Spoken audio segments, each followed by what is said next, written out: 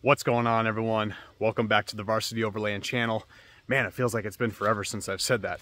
But today we are taking a look at a new product. It is my Gazelle G5 5-sided gazebo. I've already used the T4 hub tent from Gazelle and I actually loved it enough to purchase another one of their products. So we're going to look at the pros and cons. We're going to look at my initial impressions because I've only actually assembled this thing like 3 times, I think. And so we're going to take a look at all that stuff today. Now, why has it been a while since I've done my little YouTube introduction? Well, because I've been working on the Colorado expedition on the YouTube channel for the past, I'd say, 2 months. I've gotten all those videos out. It's a 7-part series. If you're interested in seeing that adventure from Connecticut to Colorado and then all the overlanding we did in Colorado, head over to my YouTube channel to check that out. But if you're only here for the Gazelle product, the G5 Gazebo, stick around.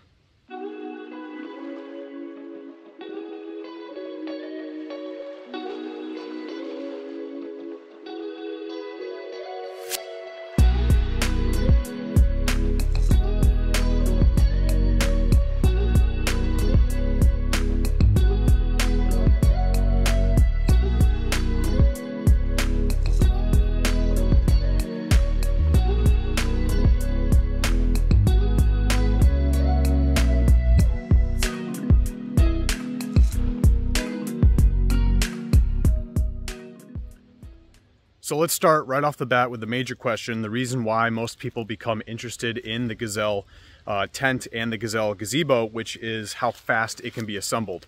I know that the tents are advertised to be assembled in something like 90 seconds, and I'm sure the gazebos are not far behind as far as what they're advertised for, but I would like to show you how long it actually takes, just like I did for my T4 hub tent video, which, by the way, if you haven't seen that, go check out my Gazelle T4 hub tent video. Another little shameless plug right there. I love it.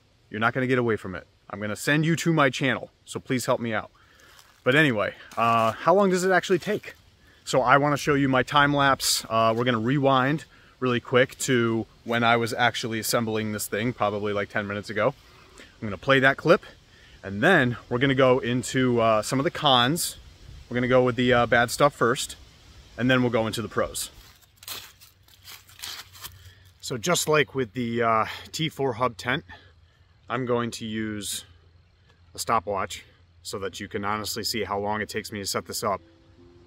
So, here we go.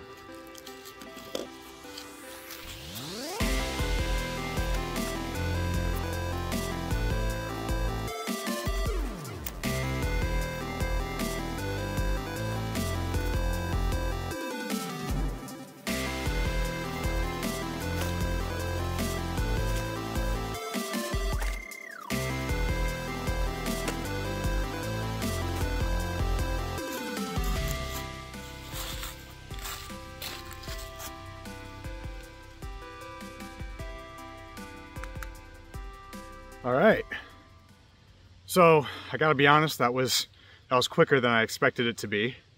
I got 2 minutes 11 seconds.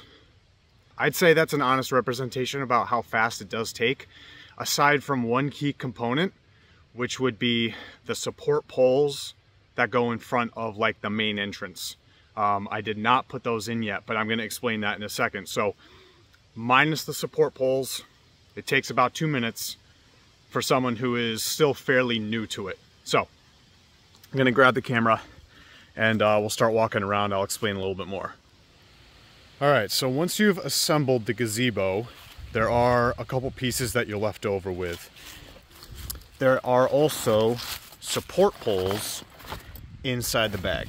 So this is the only other piece that you would essentially need to complete the gazebo.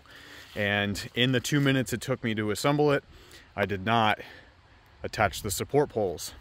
Some people online will tell you that you don't really need them at all. I personally do use them. So inside, you will find there are these little Velcro pieces right here. They kind of make like a little circle. okay? One in the center, there's a little pocket at the bottom, and then there's another little pocket at the top, and it might be hard to tell, but it fits up, the pole fits up inside there like that. So you assemble the poles. They're typical tent poles, you know, they have that like little elastic or wired band between them. So they're folded in half right now. You just assemble one, put it in the pole, the hole on the bottom, use the Velcro here, you stick it in the hole in the top, and then you do the same thing on the opposite side. And what it does is it will provide support for either side of the main entrance. There is not a support pole that goes across the top. I believe the G6 six-sided gazebo from Gazelle does have a support pole that goes over the top. So other than the support poles, the only other thing that comes within the bag is the little pouch that stores the guy lines and the tent stakes. So if you're familiar with Gazelle tents, it's pretty much the same situation. The guy lines are meant to be attached to either this little ring right here, or you could just do the pulley tab. And then the stakes are meant to go inside of these small little rings beneath the little rain skirt that they give you. I think the biggest drawback would be the support poles, the ones that I just mentioned, that you need to put into the sides of the main entryway. You don't actually need them in order to pop the gazebo open. So it's not like they're 100% needed in order to assemble your shelter and get out of the elements. But once it is up, I would absolutely recommend that you install them, right? And it's really not that long. It doesn't take more than 30 seconds, I'd say, to put one of the poles in place and then put the other pole in place. Now, another notable drawback or negative, I guess you could say, for this gazebo would be the ceiling. If you're familiar with any Gazelle products, you will know that their tents always have a pull tab or a string that hangs from the ceiling up here. And I know some of you are going to be like, really, that's a negative of yours? And truthfully, I'm just grasping at straws, trying to find some of the bad things. But there's no pull tab. When you're disassembling the whole thing, the walls are easy, right? You just stand on the outside and you push it. But when it comes to the ceiling, you're not pulling on the center, you're not pulling on the string that would be here. Instead, you have to pull on the support poles. And I'm sure it's fine, but it was a little, I was curious about it. It was a little surprising to see that there was nothing on the ceiling to pull from in order to collapse the roof.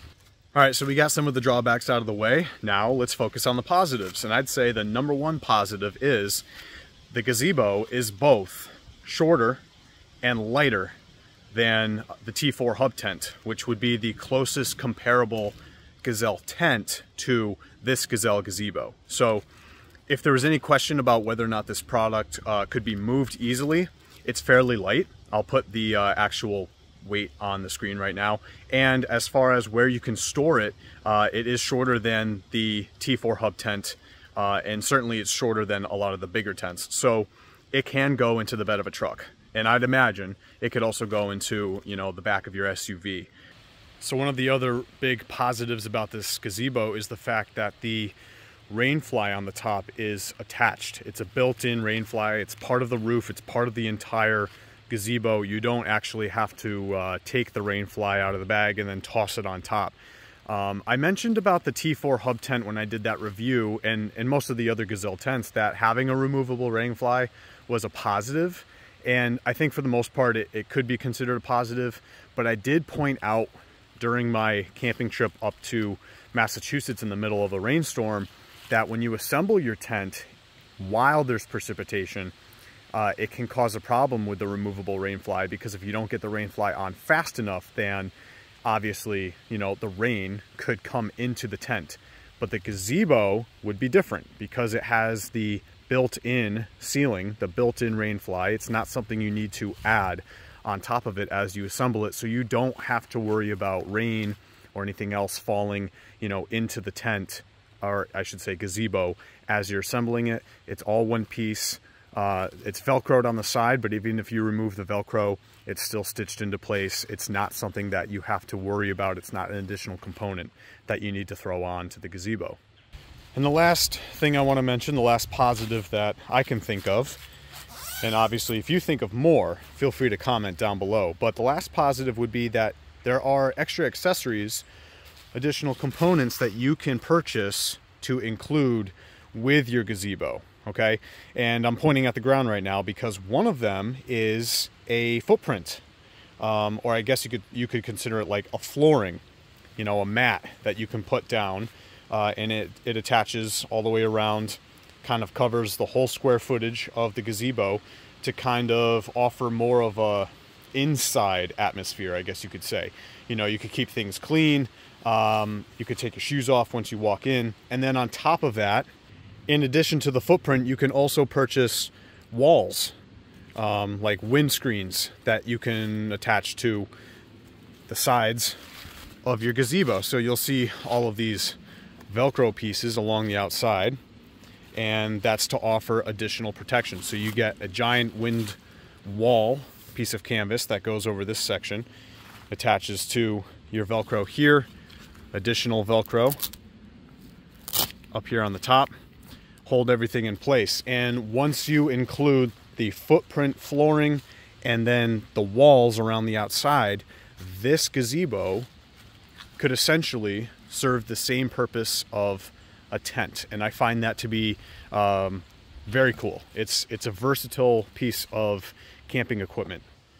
So yeah, that's basically everything I've got for this G5 5-sided gazebo. There is also a G6 6-sided gazebo.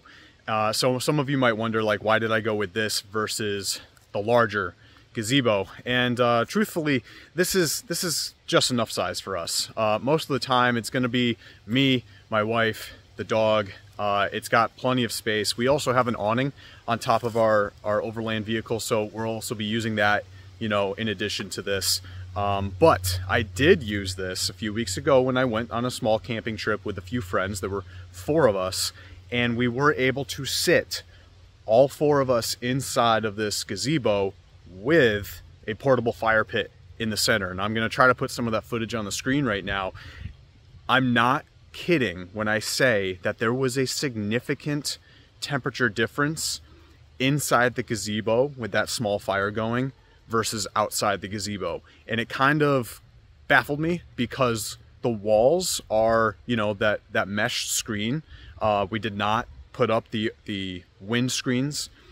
I do have those. It came with like this small little sail when I purchased the gazebo, and I didn't put them up. So I was really kind of like surprised stepping into the gazebo, feeling how warm it stayed in there with that small fire going versus outside. And it was a fall day. It was only 2 weeks ago. We're near the end of October right now, so I'm not sure what the overnight low was, but at that time it was probably in the mid 40s, I'd like to say. Just using the small portable fire pit, it really impressed me. It really impressed me. So I would definitely recommend the G5 5-sided gazebo. We are going to use it. I am going to do my best to include it with even our winter camping trips. But anyway, G5 5-sided gazebo. Awesome stuff. Thanks for sticking around. I'll see you next time. Peace, people.